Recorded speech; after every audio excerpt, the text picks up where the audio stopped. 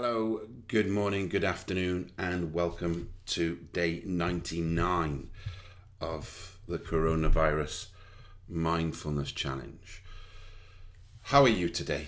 Well, who would have thought we would have got here on June the 26th when we started sometime in mid-March, talking about how our lives would potentially change, how things would have an impact going forward. There's a hope still today that everything that's taken place will help us to cultivate more empathy, more compassion, more love, more equality. And through this period, we've had sort of checkpoints and other things that have happened that have sort of changed the narrative, the energy, the world that we live in. But what we're looking for through our constant mindfulness challenge is to keep the word equanimity. And in the first 14 days of this challenge, I talk a lot in depth about the foundations, the core practices, the structures, the mindfulness as a whole, and what truly underpins that. Well, we have one more day to go. And that day I'm hoping I'm going to be able to do something that's a little bit special. I'm hoping. But we'll have to wait and see, because I think I have to see whether I can travel to this place where I need to go to. But I'm going to give it a go. But what I want us to do here now for a few moments is just to reflect on the past 99 days. And just think about, what's been the highs, what's been the lows, what's been the challenges, what's been the parts that, have really resonated with you. What are the parts that you've had to think about in a bit more depth? 99 days in, I can tell you what it's done for me. It's really fine-tuned and honed a practice that I knew was important, but now I know I love. And that practice is going to be every morning, doing my mindfulness, getting myself into that position, but also remembering that I can use this wonderful, powerful tool to have equanimity. That when I feel an emotion rising, I can deal with it. When I feel a situation brewing, I can deal with it. And you see, what I don't want to happen, and it's the word I use a lot, which is that word balance. I don't want us always thinking about the inner work we have to do with ourselves, because it becomes a consuming entity in itself. What I'd like us to think about is how we can sharpen these tools that we have, and that how they can play such an important role in our everyday life, to allow us to have healthy boundaries, to allow us to conquer self-doubt, to allow us to not get caught up in our thoughts, to allow us to be able to work with our emotions and not be affected or thrown off balance by somebody else's. To be able to conquer us, to be able to manifest a positive future, to be able to build things that are step by step and give ourselves credit for everything that goes before us, and be able to note and journal the good things we have, the things we appreciate, and even the things that have gone wrong, what the positive aspects of that in. There's so much we can take out of the subject of mindfulness to be able to create this track of spirituality that just outpours so many opportunities for us to live a happy, balanced, spiritual life with clarity and purpose. And I want us to think back, and reflection is okay as long as we don't become addicted to it, as if it doesn't become a preoccupation. So think back over the past 99 days. Think where your life started in the middle end of March. and where it is going into July.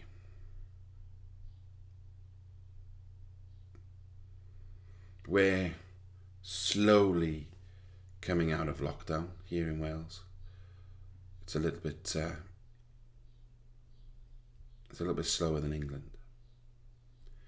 And I'm grateful and thankful for all of the positive comments and love and outpouring that I've had doing this 99-day challenge, and I'm very grateful for it. And you would have known that through this period that you will see the videos. My life, had its ups and downs, and 2020 has been what I said would be the year of you and the year of me, about us getting ourselves ready for 2021. Little did I know in January of this year what I would be saying, and little did I know I was going to lose so many good friends to accidents and suicide and a number of things. Little was I to know that through this period I would be in chronic pain with a right knee that I want to chop off. But all of it comes together because it gives me the ability to speak to you on a level and be humble with you and be honest with you, that we really need to start our own journey from within. And that journey is a self journey, and not worrying about exterior issues and problems and emotions and entangling ourselves up into all of these different pieces. Let's get ourselves into a position of foundation and a position of growth and a position of transition. And today, day 99, we can reflect on the past. But also I want you to reflect on having a positive future, taking forward all of the things that we have learned, that we've experienced, that we've gained wisdom from. Because, I talk to you, you might take some of that information, and to you in that information at that point is theory. But when a situation arises or an emotion or you're having that kind of day, you then take that practice and you turn it from theory and knowledge into wisdom, because you take the information I give you, you turn that into knowledge by absorbing it, and then when you practice it, you take that knowledge and turn it into wisdom. And that wisdom is gained through experience. That's why the most wise people in the world are the ones that had the biggest and best experiences. So I want you to, today, just take a breath and appreciate and pat yourself on the back for the 99 days that have gone before it. But take down and think about the things that now you can use in your everyday life to live a balanced life with clarity and purpose. And just have a moment now just to reflect on some of those things.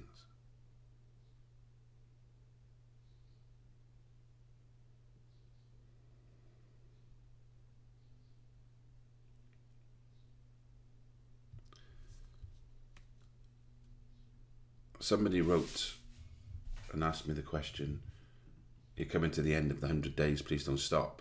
Well, I made my commitment and I'm going to stay with it. But was there any stage to this, an epiphany of, whilst doing this? And I suppose for me, the epiphany for me was having all of that knowledge and understanding of mindfulness in here, but actually regurgitating it to the wider audience on a daily basis really has compounded the importance of equanimity, the importance of self-love, the importance of gratitude, the importance of compassion, the importance of empathy, the importance of love, the importance of all the words I keep using. But they're words. What we want is deeds. Deeds are so much more important than words. So practice with yourself. practice and help others. So if there's one moment that has given me an epiphany, is that my own self-realization of what this tool and what this opportunity is through mindfulness is now today more vital and important than it was 99 days ago. And I thank you all for that. We are going to do a meditation, and it's going to be about reflecting on a positive future. And I want us to think about deepening our self-love and inquiry, but asking meaningful questions of ourselves and visualizing a very positive future. Tomorrow, if I can do it, I'm hopefully going to go somewhere special and film, and we're just going to sit in the amazing energies that will surround us. And I think it's very apt on the last day just to be mindful. That's why I'm doing a lot of talking today, because today is the reflection. Tomorrow is the day we just put it all into practice. So I'm going to bring a picture up, and I want us to just begin by taking a moment to allow our bodies to settle and just find a comfortable position. Again, as always, that allows your spine to be long, but with a natural curve in the lower back. And just close your eyes and just let the belly and shoulders relax. Just feel yourself breathing through your belly and just let your shoulders drop. And today I'm going to guide you through a practice to envisage a positive future. And it's a chance to connect with that place inside us that wants to work toward a life of meaning and fulfillment. This is a useful way to consider how we care for ourselves and how we care for others.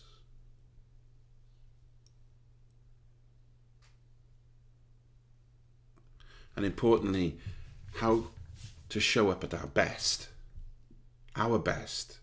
nobody else's, to meet life's challenges. And before we start, I'd like to take a full deep breath in. And then take a long breath out until every single breath in your body is left. And then when you come back, I just want you to allow the breath to find its own natural rhythm. In and out. Allowing yourself to be fully present and just resting on that breath, breathing in and breathing out.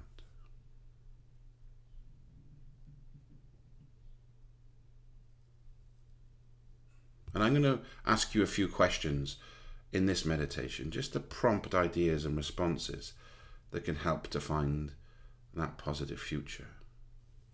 And throughout this practice, just let your body and mind feel loose, feel open. And repeat the questions that I offer silently and to yourself. But importantly, resist the urge to problem solve. And see if anything comes up on its own organically. And if nothing comes to mind, you can always continue just to rest your attention on the breath, relax, until something does come up.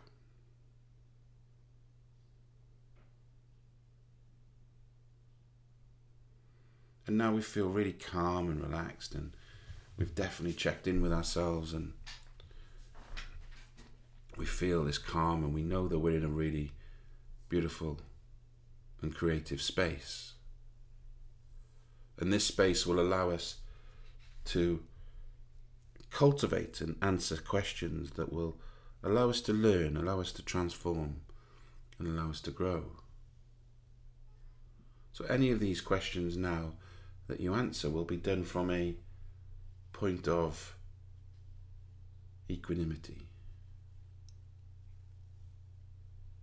And ask yourself this first question. What kind of future do I feel deeply moved towards? What kind of future do I feel deeply moved towards?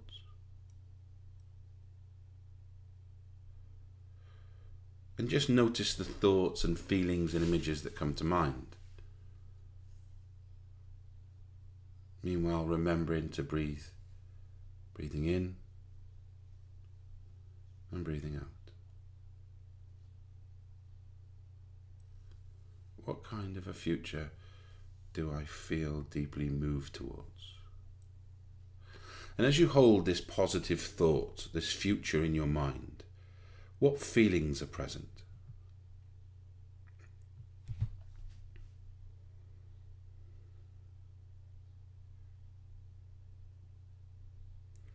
And there are a few more questions to help you explore the future you feel deeply moved towards.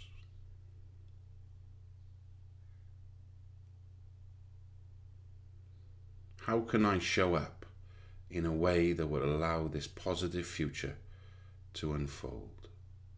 How can I show up in a way that will allow this positive future to unfold?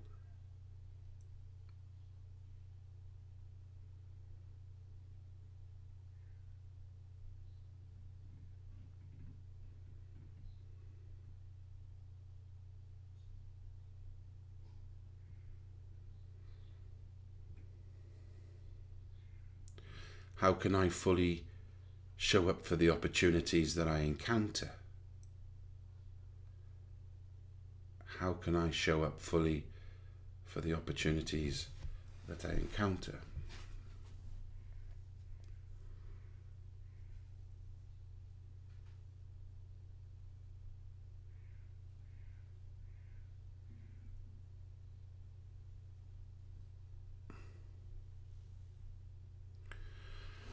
Who do I want to be in relation to others? Who do I want to be in relation to others?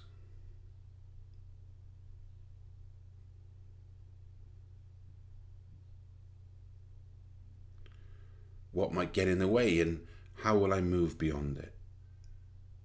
What might get in the way, and how will I move beyond it?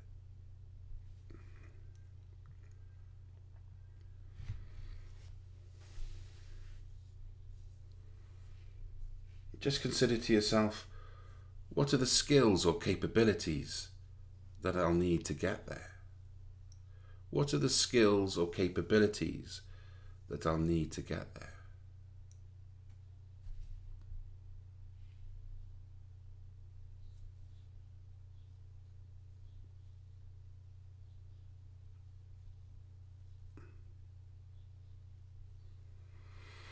And how might practice support this future?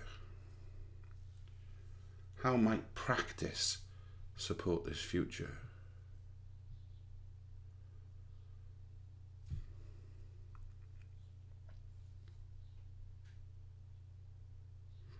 And I want you now to see yourself. I want you to see yourself right now, somewhere in this positive future. Really see yourself where you want to get to, and be vivid in your visualization. But reflect on the things that you've done that have enabled you to get there. And just see yourself doing some of these things that have allowed you to get to where you want to get to. Maybe it's spending time with the family. Maybe it's engaging in a daily practice that supports clarity and focus. Maybe it's putting your energy into learning new skills. Or maybe it's how you allow yourself to connect with others. And see those things in your mind's eye and notice what it feels like as you imagine doing them.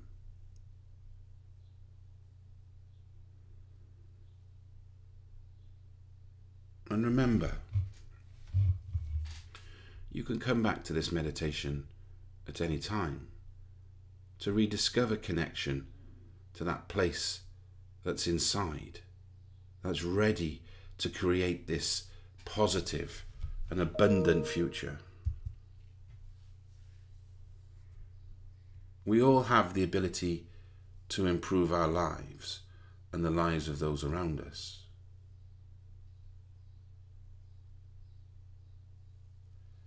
And take this feeling you have had within this meditation and bring it back to your day to day.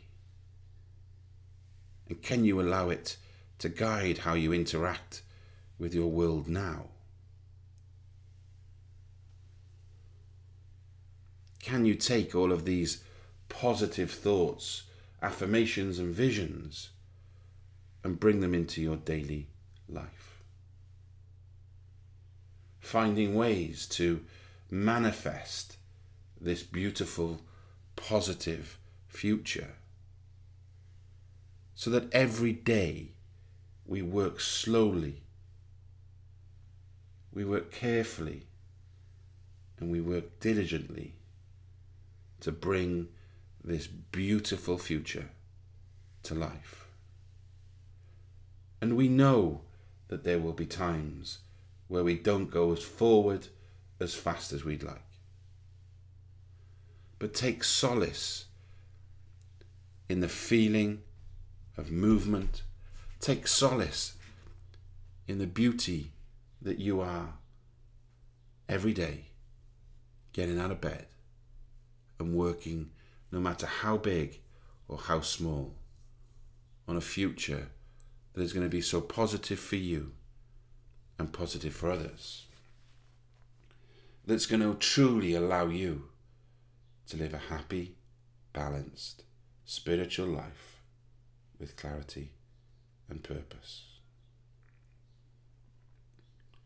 And let's just finish this very positive future practice now by taking in a full breath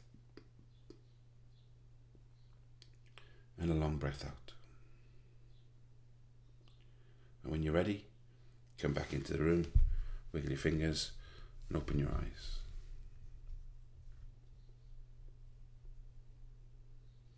So, there was day 99, a bit of reflection, but importantly, a meditation that's going to allow us to take everything that we've learned during these 99 days, wrap it up into a beautiful ball of self-love, digest it, and take that forward into a future that is bright, that is loving, that is comparing, but a future that has you at your best self through self-practice, through self-love, through self-compassion, through self-care, getting you into your best self to allow you to shine as bright as you can in the world that is around you. Being an empath, we can be too far the other way. We give too much, we do too much, we do all of these things, and then we wonder why we get tired, or we get frustrated, or we get down, or we get anxious. Spend a bit of time on yourself. Ensure that you are today, tomorrow, and the next day working towards your bright future. But in the meantime, have some fun, enjoy the summer, reflect in the winter, and be your best self. If there's anything I can take out of these 99 days, as I was requested, was the importance of showing up every single day. And I've showed up for 99 days. Through some tough times, through some good times, through some indifferent times.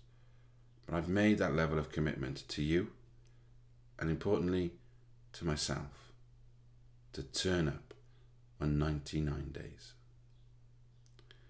God bless you. Julian, I love you. Don't forget that.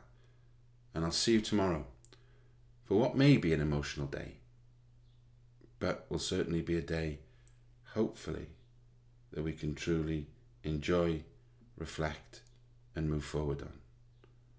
You have a bright future, but that future is within, and we need to unlock it. Be love and give love, and I'll see you soon, or in fact tomorrow, for our 100th day of mindfulness meditation. God bless. See you soon. Bye-bye.